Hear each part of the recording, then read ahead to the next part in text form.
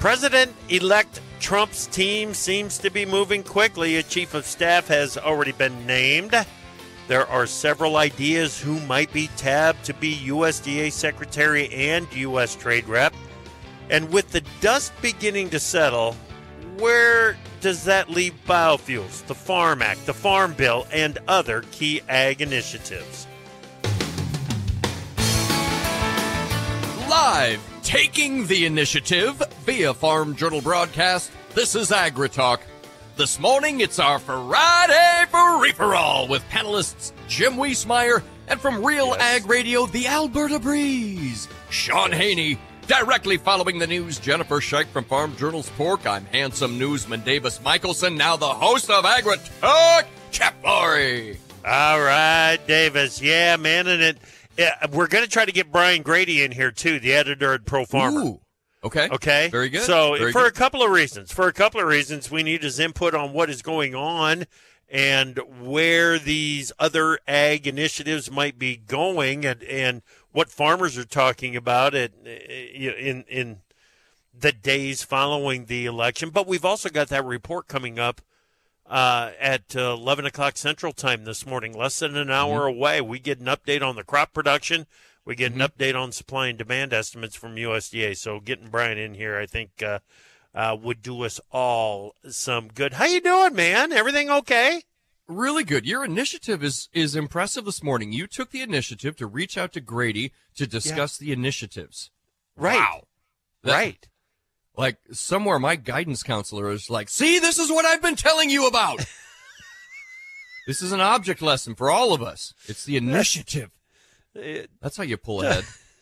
I see. I hear you. Mm-hmm. I hear you. Man, we have got a beautiful morning up here in Northeast Iowa. Beautiful morning. The sun is shining. We have got a solid 48 degrees, and I'm doing that all so that I can do a shout-out to the Denver Cyclones, your Class 2A girls volleyball state champions. Woo-hoo-hoo-hoo! Way to go, Cyclones! And they had to squeeze by my alma mater to get their frequent champions from DNH.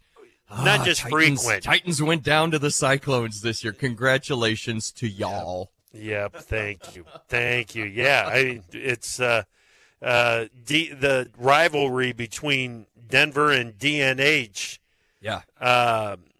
In girls volleyball, and girls soccer, and boys basketball, and football, and everything. Everything. Yeah. Yes, all sports. It's been that has been a fun rivalry over the years, no doubt. Okay, man, let's get started with the news. What do you got? Yeah, man, the National Weather Service is calling for winter storms to bring significant heavy snowfall and blizzard conditions to portions of Colorado and New Mexico on Friday. Showers and thunderstorms to bring the threat of flash flooding to the central and southern plains Friday and to the lower Mississippi Valley on Saturday. Above average temperatures continue for much of the country heading into the weekend. Chip, I was taping an episode of Grow Getters yesterday at noon Central Time here with some good folks in Colorado up at 9,000 feet. There was a lovely snowfall going on as we talked there in Colorado. Well, I'll bet that lovely snowfall turned into about 2 foot. The way that it's been snowing out there on the eastern range. So, wow, they're getting dumped on in the first one. Yep. Well, you mentioned those reports. USDA's corn and soybean crop estimates are not likely to change much in the crop production report at 11 a.m. That's coming up in just less than an hour here. Yep. And Chip, Donald Trump reportedly has won Nevada and Arizona, according to Decision Desk HQ. Mr. Trump made Las Vegas a frequent stop on the campaign trail, repeatedly promoting his no tax on tips pledge in a state where a significant number of residents work for tipped wages. Yeah, okay, real quick. Decision Desk HQ has got the House standing at 216 GOP, 204 Democrats. The Senate is at 52 Republicans, 46 Democrats. Decision Desk HQ has not called Pennsylvania or Arizona. Other news sources have called Pennsylvania for the Republican there and have it at 53-46. And then, 312. Is that right? 312 electoral college votes for Trump, 226 for Harris. Wow. Well, President-elect Donald Trump has appointed senior campaign advisor Susie Wiles as White House Chief of Staff, marking the first woman to hold that position. Wiles, a veteran of Florida politics, will oversee White House operations and serve as a liaison with Congress and federal agencies. Trump praised Wiles for her strategic acumen and dedication. Yeah, we're going to learn more about Susan and from Jim when he gets on here. I just got to throw this out there. The daughter of Pat Summerall. Yeah. Gotta love that. Mm-hmm. Yeah. Mm-hmm. Well, the Federal Reserve yesterday implemented a widely anticipated 25 basis point rate cut, reducing the target range for the federal funds rate to 4.5% to 4.75%. A unanimous decision by the Federal Open Market Committee, Chip. Yeah. Global food. Go on. And the expectations are that there will be additional cuts, and Powell says he's not going anywhere. He's going to stay on as the chief. Yep. Well, the European Union and China say they have made some progress after a week of technical talks in Beijing aimed at scaling back or reversing European tariffs the bloc applied to electric vehicles made in China. The EU's executive arm described the outcome of this week's negotiations as making, quote, technical progress, a stance echoed by China's Ministry of Commerce. Chip? All right. Thank you very much, Davis. Let's bring in Jennifer Scheich, editor at Farm Journal's Pork. Good morning, Jennifer. How are you? I'm great. How are you? Good. Talk to me about the Ordinance 309 out in Colorado, and specifically in Denver, right? Yes, it's an ordinance in Denver, and Denver voters had a great opportunity this year to be able to do the right thing, in my mind. And basically, what they were trying to do was to take out this processing plant that was in there. So it was basically called Prohibition of Slaughterhouses, that just wanted to outlaw the construction, maintenance, or use of meat processing facilities in Denver starting January 1 of 2026. And that was voted down, which saved lots and lots of jobs from people in one of the poorest economic areas of the city that really need those jobs. And so it also affected, beyond that, I think they said 2,700 ranchers, truckers, distributors, retailers, and so forth that contribute to that. And it's a hub for lamb processing. But basically why I'm so excited that it was voted down was it just would create another precedent to make it easier for animal activists to try to do this in other places. And so I think it's an awesome example of how industry came together. And so organizations came together, including the National Pork Producers Council, to put money into efforts to stop this. And that was called Stop the Ban, Protect Jobs, and shows the power of all of us working in agriculture to make sure that we protect our ability to make decisions and to be able to do what we do every day. So definite win. Yeah, definitely a win. And this was just an anti-animal ag effort out there. It's not like some, local coalition came up and said, we want to get rid of the slaughterhouse. This was a national effort, and it was to get rid of animal agriculture. That was the goal there. Jennifer, good stuff. Yep. Thank you so much. Hey, thank you. All right, get more on that at www.porkbusiness.com. Free for all next.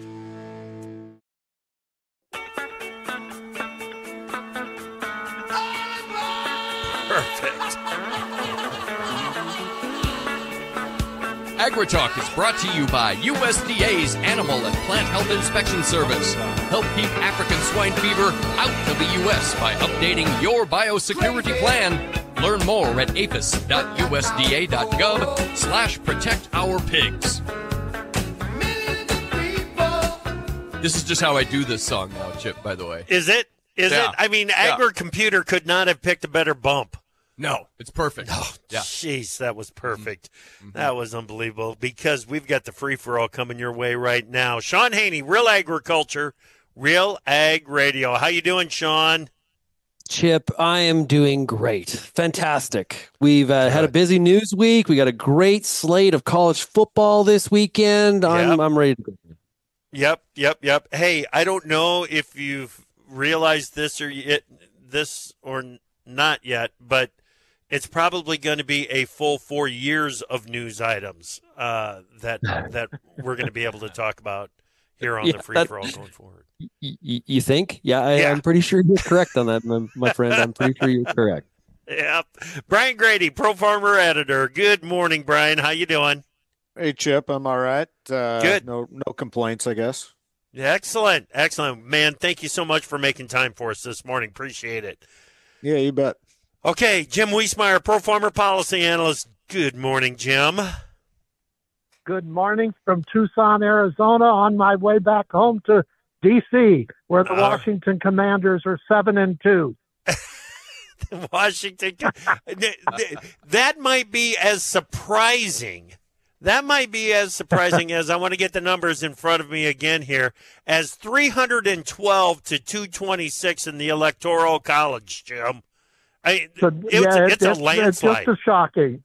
Yeah. I don't think he's at 312 yet, but he could be. Yeah, Decision Desk has put him there. It's 312. Did they call Nevada? Yeah. Yep, Decision Desk Nevada. did. Okay. AP has not. Okay. But Decision Desk did. So. Yeah. Wow. Okay. But the popular vote would be even more surprising than the 312 on the electoral, wouldn't it? Right. Yeah, 5 little over million. 4 million. Little over 4 million. 4 million gap.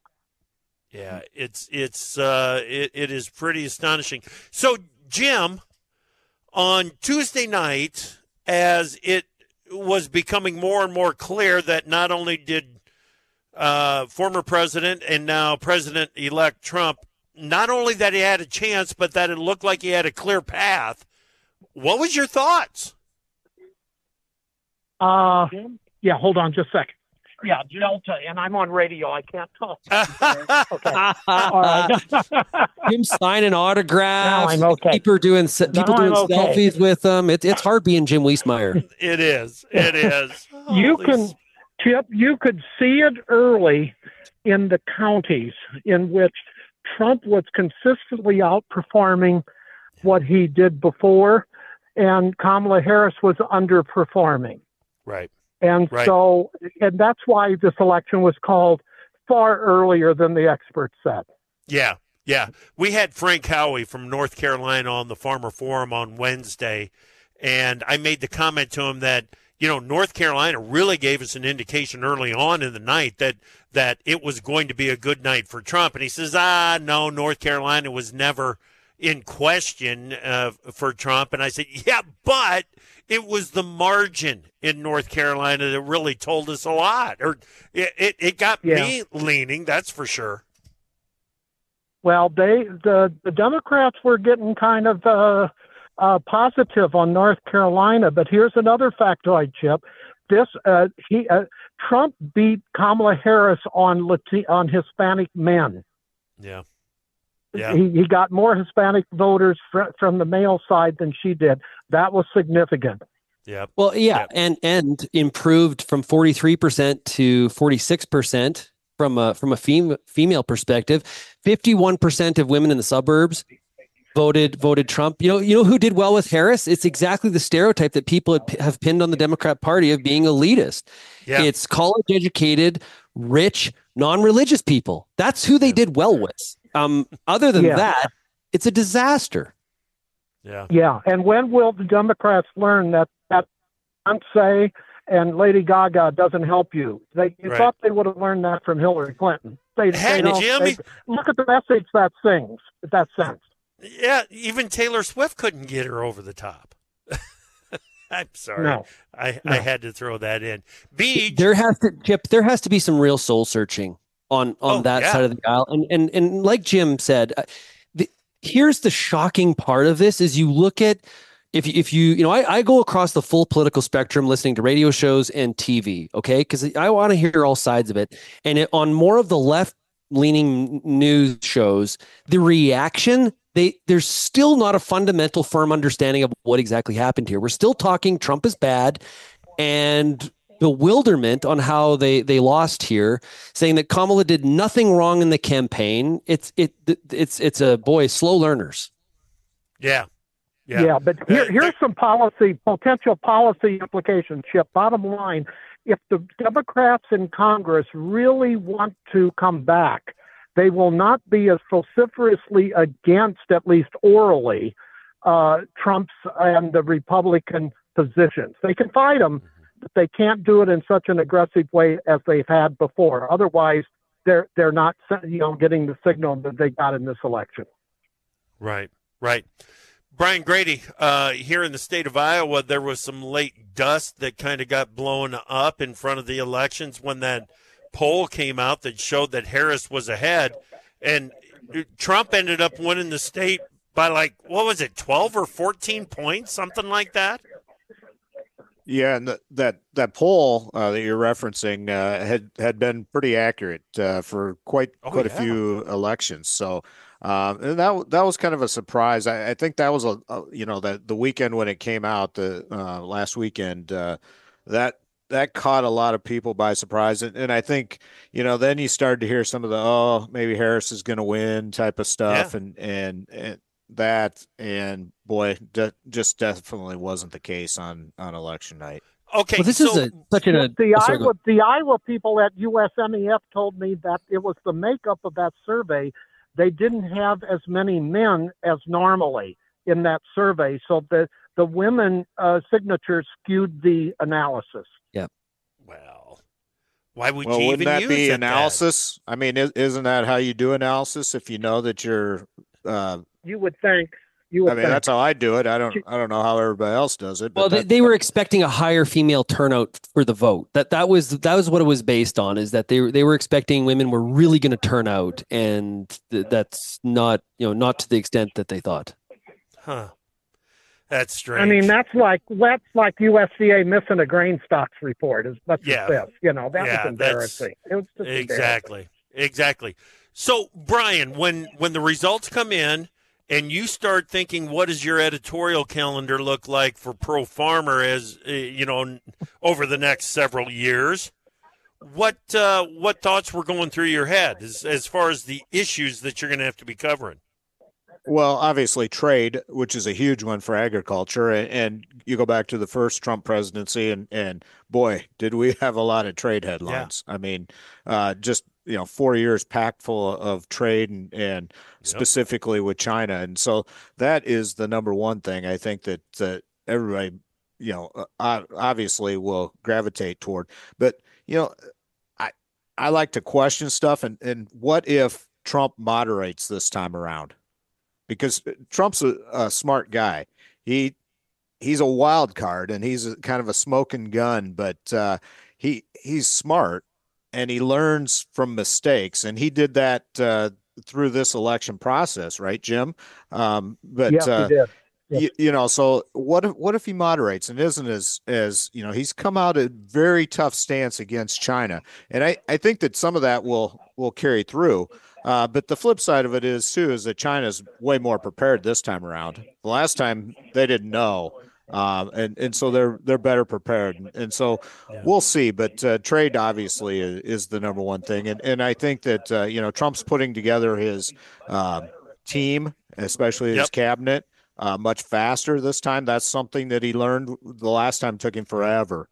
And then there were some delays because of confirmations and lack thereof and those types of things. So I think that we are seeing a process here where he learned from the first round and how much of a change is there as we go through the second presidency with him. Okay. One thing that we learned from President Trump in his first term was, we got into it and he started to do some things and people were surprised. And our reaction here was, why are you surprised? This is exactly what he said he was going to do.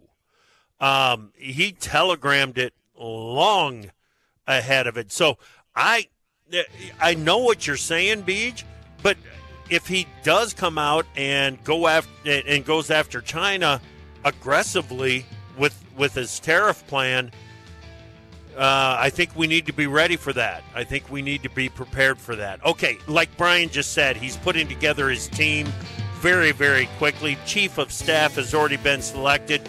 We'll talk to Jim and get to know Susie Wiles a little bit more. right here on AgriTalk. Time for Markets Now with the experts from Pro Farmer. Joining us now, Pro Farmer editor Brian Grete. Beach, what's going on in this grain market? Not much happening in the wheat. Very little movement in corn or soybeans when you get right down to it. Got a big report coming. Yeah, absolutely. So I think just kind of biding time here ahead of the reports in a half an hour. But, the corn market favoring the upside again. And so we've seen strength repeated. That's kind of a repeated pattern that we've seen through the week here. And we had another daily corn sale this morning to unknown destinations this time. And so the export demand has just been phenomenal. Now, we had two soybean sales, one to China and one to unknown this morning. But the bean market's pulling back from its recent strength. Of note, the soil oil market's just been on fire this week. It's much calmer today and just modestly firmer in the back end of the market. And December contract is mildly weaker at the moment. Yeah, when you take a look at the outside markets, we've got the Dow more than 300 points higher, but crude oil is under some pressure today. And then go over to the livestock trade and heavy selling in that cattle complex. What's going on? Yeah, definitely not quiet there. So we gapped lower on the open this morning in live cattle futures. And while the cash market seems to be holding up relatively well, wholesale beef prices are just plunging and heavy pressure on those yesterday afternoon. And so that's definitely having an impact, I think, on the cattle trade here at mid-morning. Okay. On the hog side of things, the cash market continues to rally, but we did see heavy pressure in wholesale pork prices as well, and that's a component of the cash index. And so that's putting pressure on the front end of the hog market this morning. All right, good stuff. Thank you, Brian. Brian, stick with us for the next segment here on the Free for All.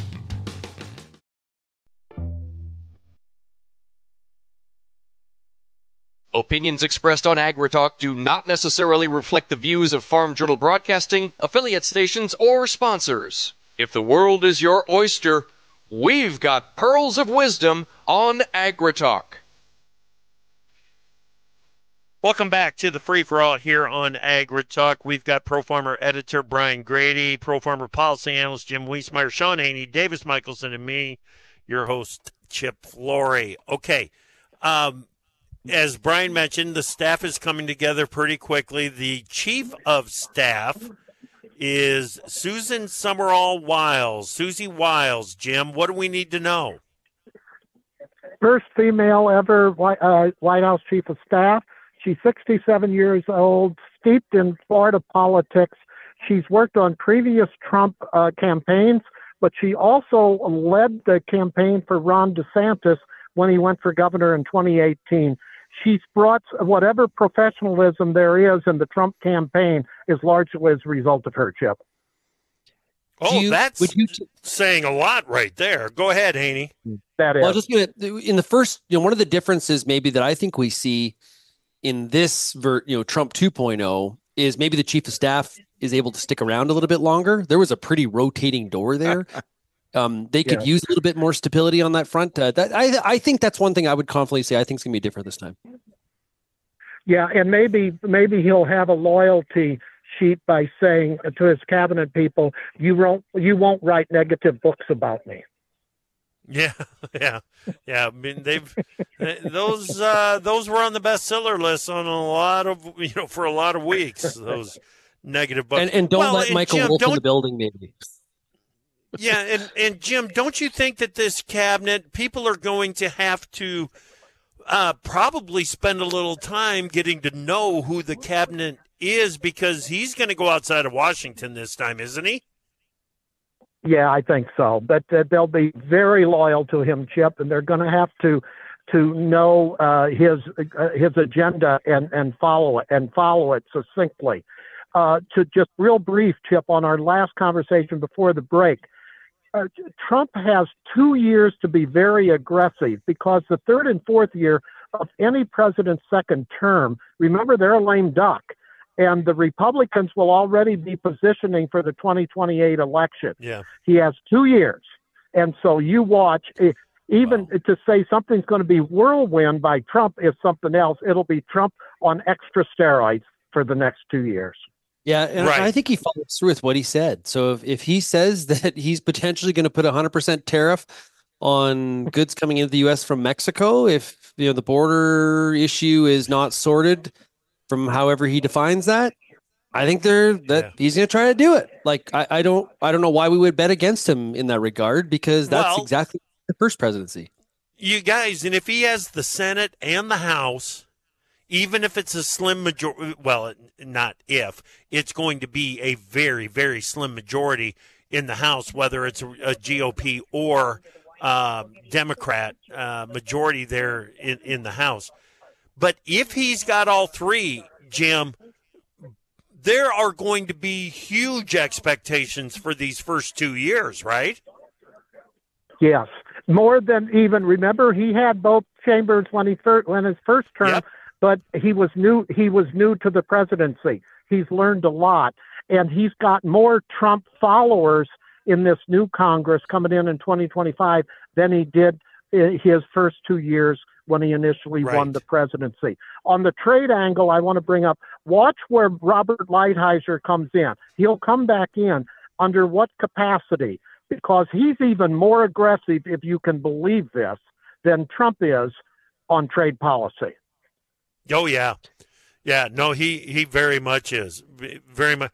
There are others that are going to be considered for U.S. trade rep, but you talk about loyalty. Brian, Lighthizer has shown great loyalty to President-elect Trump. It wouldn't surprise me if he's the next U.S. trade rep. Yeah, and he did control a lot of Trump's trade stuff. Trump was the voice of it. It was Lighthizer that was behind it largely. Like Jim said, very aggressive on that front. Yeah, I'm interested in what farm groups that are pro-trade in the U.S. do in relation to the phrase integrated supply chain. If you think back to 2016 and the renegotiation of NAFTA, farm groups like NCBA, Pork Council, they focused on, hey, we have an integrated value chain in North America. Integrated value chain. Trade's important. Well, I've heard a lot from, specifically VP-elect JD Vance talking about, he doesn't like integrated value chain or supply chains. He wants domestic supply chains. And you look at how John Deere was singled out in terms of their integrated supply chain. Think about that from a cattle perspective. If we apply that same sort of mantra, I think that's going to be very interesting if we start if the phrasing is changed, no longer integrated supply chains, but we change that to change the narrative a little bit. Interesting. But that takes time. Jim, that takes time to get America first. Right. So for agriculture, Jim, which do you think is more important, the Secretary of Ag or the USTR chief? USTR chief. Yeah, I think you're right. It's really going to set the tone for how agriculture is going to proceed going forward. Is it going to be active in global trade? And I think the activity is going to remain in North America, in the Western Hemisphere. I think the trade, no, I'll just say North America and Central America. Let's throw Central America in too. But I'm telling you, whether or not it's going to go protectionist or global is going to be determined here in the next couple of years, and the trade rep is going to have a lot to say about it. Jim, the other there's area a lot on the is line. The other area is domestic utilization of energy products. So you got to watch not just the energy department. When Republican administrations come in, the National Economic Council frequently has a lot more clout than under a Democrat administration. So watch NEC and the other Council of Economic Advisors. Watch those and how they determine some of these biofuel programs. Will Trump change the 45Z program from a regulatory perspective? He can't do away with it because that takes Congress. And I think Congress likes the 45Z program. I see that continuing, but Trump can change it from a regulatory perspective. Yes. Yeah, no doubt about it. No doubt about it. And I feel like we had some awesome analysis on the show about the biofuels program going forward from Jordan Fife at BioUrge. He was on the show yesterday morning. And basically, listen to this, guys. Under the Obama administration, the average margin, and this is at 2.8 gallons per bushel of corn, but the average margin per gallon under Obama was 48 cents. Under Trump was -2. Under Biden was 42 cents. Now, so what has changed? What has changed is those that were pursuing small refinery exemptions under the Trump administration have now made major investments into renewable fuels. They're not going to turn their backs on these investments that they've made. So the message that they're sending to Trump now is let's get 45Z done so that we know exactly how this thing is going to be going forward. It's a different environment because of Trump's backers and where they've put their investments for biofuels going forward. Brian, this biofuel question is going to be a major, major driver of how the markets are going to perform over the next couple of years, right? Absolutely. And soy oil, obviously it's had some major volatility over the past year. I think that's probably the market that you have to watch most closely. Trump is going to be pretty hard on used cooking oil imports, I think, from China, which drives up, or in theory, drives up domestic soy oil demand. But the biofuels policy is going, you go back to Trump's first presidency, and it was kind of all over the place with moves and inaction and then action and then try this and don't try this and back and forth. And he tried to appease big oil and tried to appease ethanol and just didn't work. And we got a lot of inaction because of that. Right. Okay, Brian's going to have to split for the USDA to get ready for the USDA reports after this segment. Tell me, Beej, what are your thoughts going into the crop production supply and demand reports? It should be relatively minor changes, to be honest with you. Okay. Market's expecting slightly lower corn estimate, slightly lower soybean estimate, ending stocks coming down. And so I think that's probably, going in, if that's what most are expecting, the flip would be as if we get a bigger production and ending stocks estimate for either corn or soybeans, that would create a negative reaction, obviously, in the markets. But overall, this should be a relatively yawner of a report. Okay. All right. Good stuff, Beach. Thanks for jumping in here this morning. Really appreciate you, man. When we come back with Jim Wiesemeyer, Pro Farmer Policy Analyst, and Shaun Haney, Real Agriculture, Real Ag Radio, we've got to tackle a couple of other things here. But included in that is what's the status of the Farm Act? Bankers are banking on the Farm Act getting done. What are the odds of that happening? We need to do a little bit more on sustainable aviation fuel. And then, Jim, get your list ready. Secretary of Agriculture. If you had to narrow it down already, who's on that list for Secretary of Ag?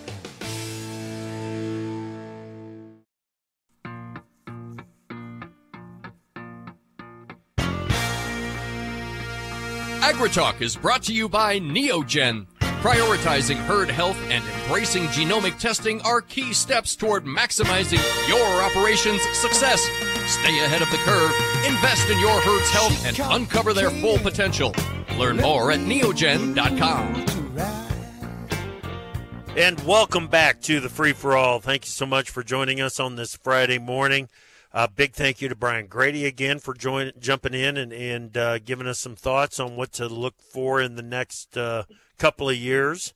Jim Wiesemeyer, Pro Farmer Policy Analyst, is still with us. Davis Michelson is still with us. Shaun Haney, Real Agriculture, Real Ag Radio, still with us. Okay. Jim, you've got a list out there already of potential USDA secretaries. I mean, this is moving very, very quickly. Who's on it? Well, Abel Maldonado, he used to be a California government official. Now, he was passed over in the first Trump administration, but he tends to be high up on people's list. Kip Tom, Okay. Indiana farmer, former FAO official. And by the way, the election night, I saw him at the Mar-a-Lago party. So he was with Trump on election night. Whether that means anything, I'm not quite sure. Zippy Duvall, president of the American Farm Bureau Federation. If Trump calls former USDA Secretary Sonny Perdue and asks him who he wants, I can guarantee you that Sonny will say Zippy, because they're very good friends. But there's a whole list of others. The one I really like, Chip, is Mike Conaway, former House Ag Committee chairman. If you want experience, he worked closely with Trump on Russia, a sensitive Russia item when he was in Congress. He worked with the Trump administration on food stamp reform. So watch him. He could be a dark horse. And he's a guy that gets stuff done. Texas Ag Commissioner Miller, Thomas Mass, representative from Kentucky. I just don't see him in there. He's too arch conservative. But if Trump wants him out of Congress, put him in USDA. That would be the only reason I think he picks Thomas Massey, if he does. But their House majority may be very slight. Ray Starling. Yeah, Ray Starling. He's from North Carolina. He's almost too good to be true if he would be selected. He knows the hog industry. He knows the feed grains industry. He's a lawyer by training. He's had several administration positions in the Trump administration before. And that's just a little list, Chip. Frequently, it might be somebody that's not even on the short list. So doesn't the slim majority that we have in the House kind of caution them on pulling somebody out of the House for to put into cabinet? And one of the names, I wanted your guys' reaction. What about North Dakota Governor Doug Burgum? Right? Is he potentially? Doug Burgum. He's on the list, but he's more in the energy, and I think he would want an energy environment. He could do agriculture because anybody from North Dakota knows agriculture. Yeah. So, but he is on the list for USDA as well. I know I'd put him on my list. Yeah. I think Burgum is definitely going to be in the administration. I just don't know if it is going to be agriculture, energy, or even commerce. Right, Jim? It could be, because Trump, their families really got along. So I agree with you, Chip. He's coming in. Under what capacity? Not quite sure, because he's an entrepreneur just like Trump was, and he knows business 101. Yep. Jim, I know what you said on Representative Massey, and Shaun, I hear you there. If you've got a slim majority, do you mess with it? But Jim, I'm telling you, there's a groundswell out there on social media that wants Massey. Well, it would get a thorn in the House leadership out of the way, I'll tell you that. And I guess his district in Kentucky would be a safe Republican district. Now, if they're at only 218 in the House, I don't think you do it, Chip. But if it's up to 220, 221 in the House for the Republicans, then I think he could do it if that's the case. I'm just not quite sure, thank you, what he brings to it myself. But that's me. Well, I think what the thoughts are is that he would push to eliminate a lot of the farm supports that are out there, and that's where the groundswell is coming from. Well, if you want an initial battle, that would be it. Real briefly, Chip, give me about 30 seconds. I think if there's going to be a fly in the ointment for Trump, it's going to be the financial markets relative to the bond market. If inflationary expectations rise as a result of these trade tariffs and tax cuts later on, that could return the focus to the economy where it would delay Trump's interest in a lot of other areas. So watch that bond market in the year ahead. Well, it's interesting. All of those names you went through, Jim, the philosophical differences of all those people and the direction potentially that USDA goes going forward, that's fascinating to me. Those aren't, you just didn't give us like 4-6 names where it's like, yeah, you know what, they're all pretty good and can kind of see the direction. We're looking at a wide swath of philosophies here on where to go with USDA. It's unbelievable. It's unbelievable.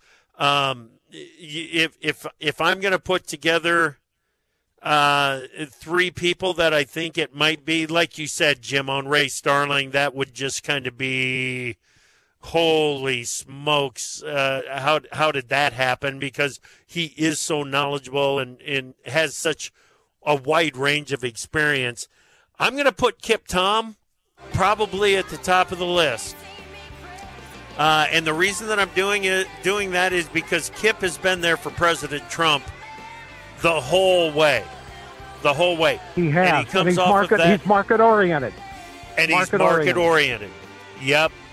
Zippy is on the list for sure. Maldonado is kind of a dark horse, I think. But as you said, he has been so loyal to Trump the whole time that you can't rule that out as well. Fantastic job today, you guys. Thank you so much, Jim. Appreciate you, man.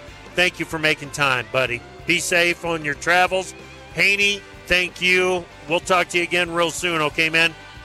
Yeah, absolutely. Cheers, everybody. Have a great weekend. All right, man, oh, man. Come back this afternoon. Davis and I will have the details of USDA reports for you right here on AgriTalk.